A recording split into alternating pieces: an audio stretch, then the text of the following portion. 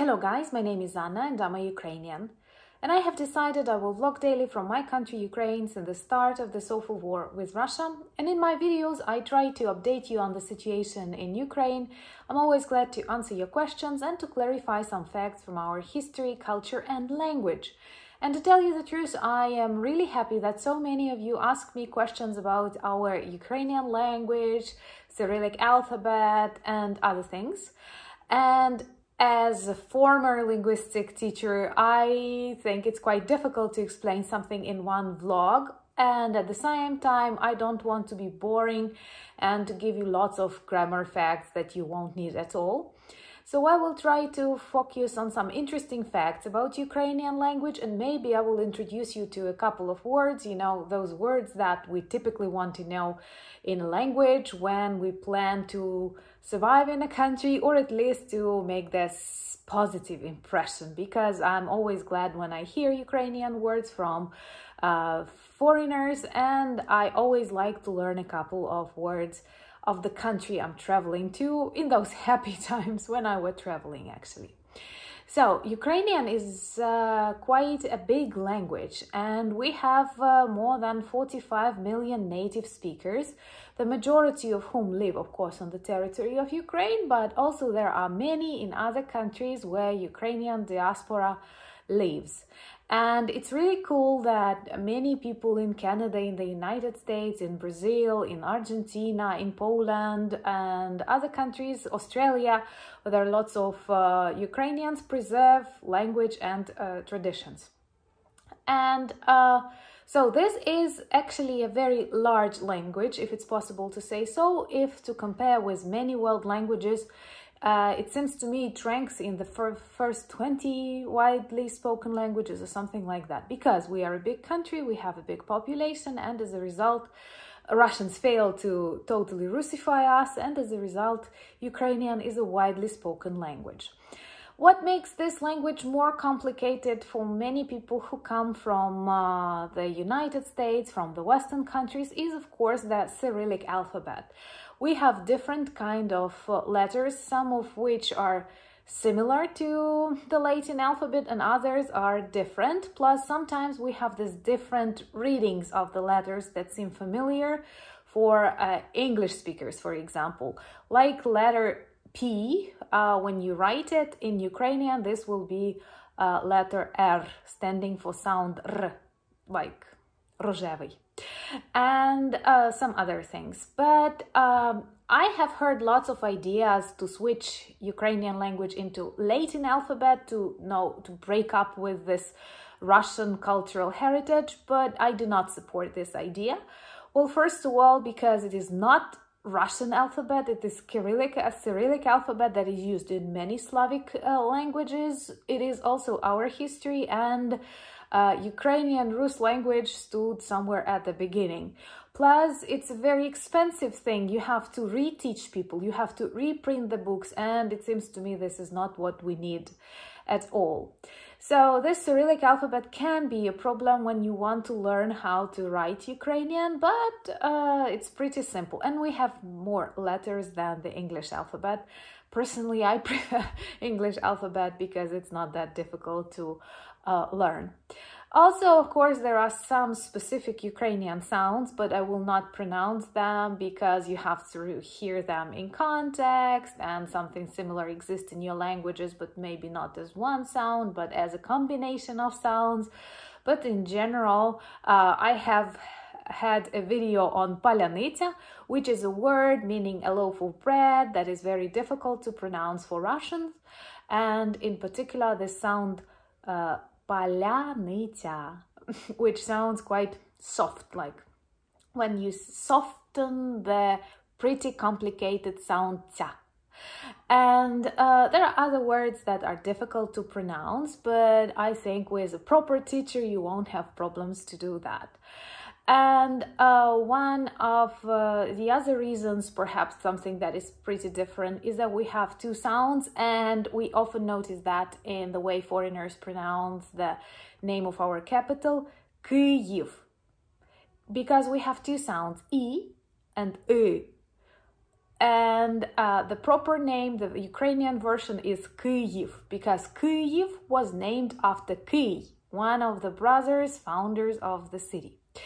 And once again, if you practice, you will be able to recognize these sounds. I know for my Ukrainian ear, it's pretty difficult to recognize the length of the sound, like in English, or the width of the sound, like the way you pronounce it can change the meaning of the word. In Ukrainian, we don't have things like that. So no matter how long your vowel is, it does not change the meaning of the word in general.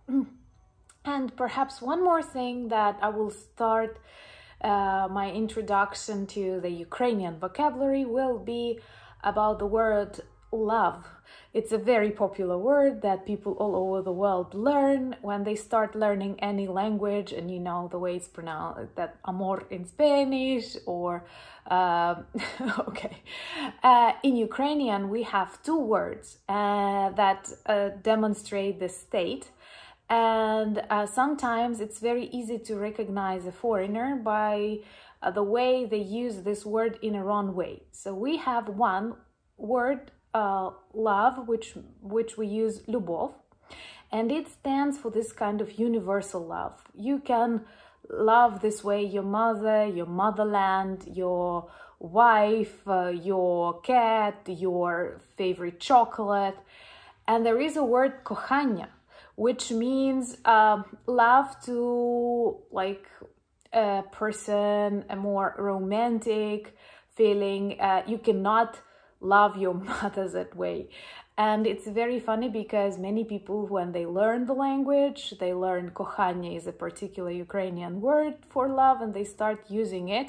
Я кохаю шоколад, and this does not sound okay.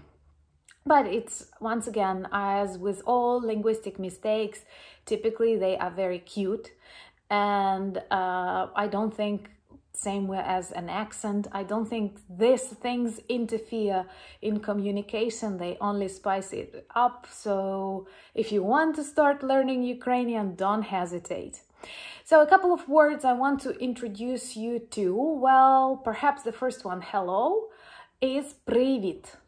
Привіт. Once again, that sound. Привіт.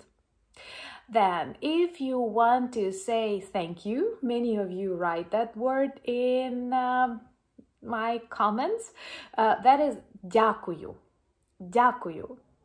Дякую тобі, which means thank you.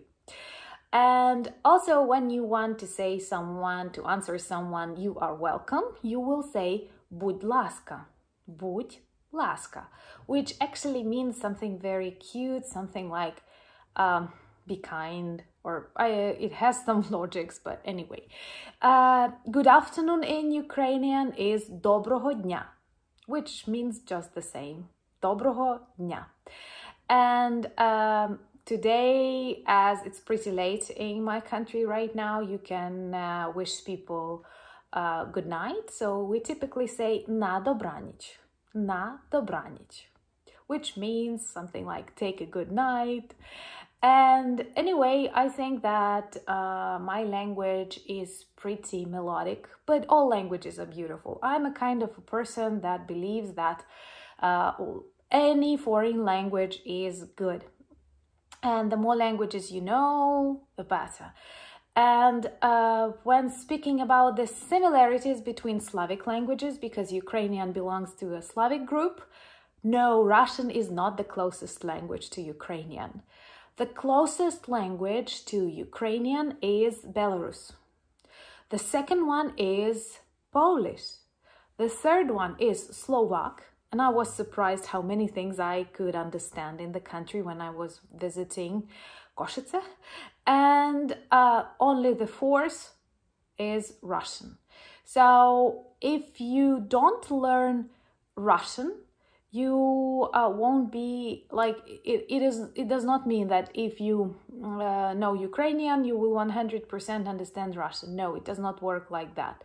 It will be easier for you to understand Belarus people or Polish people, for example. I don't have any problems understanding many Slavic languages. I don't speak them, but I can understand the general topic. I can explain something about myself. So this is pretty interchangeable. And I think another important thing is that Ukrainians, Polish people, Czech people, we want to understand each other, and we turn on that attention. And when you start listening, in a couple of minutes you adapt to the language and you start understanding it.